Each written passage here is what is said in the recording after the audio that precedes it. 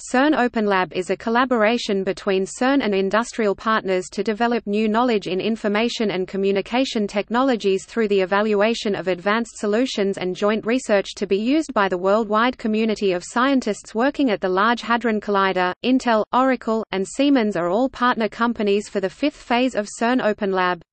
Brocade, Cisco, IDT, Rackspace, and Seagate are contributors, while Comtrade, Huawei, and Yandex are associate members. In 2015, other public research organizations joined CERN Openlab for the first time. The current research members are the European Bioinformatics Institute (EMBL-EBI), the GSI Helmholtz Center for Heavy Ion Research, Innopolis University, Kazan Federal University, and Newcastle University.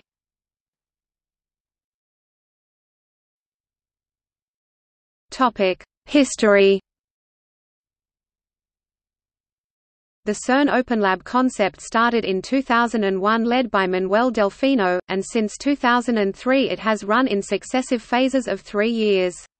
During CERN Openlab I 2003 to 2005, an advanced prototype called OpenCluster was developed. CERN Openlab II 2006 to 2008 focused on various domains such as platforms, databases, grid computing, security and networks. This work was continued by CERN Openlab III 2009 to 2011, which also hosted projects with emphasis on technologies and services relevant to CERN and its partners.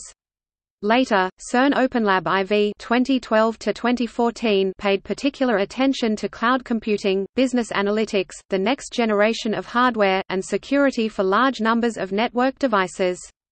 From 2002 to 2010 the head of CERN Openlab was Wolfgang von Ruden. His successor was Bob Jones, and the current leader of this collaboration, since 2015, is Alberto Di Meglio.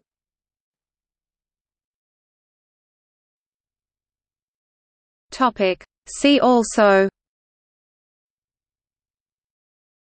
LHC computing grid.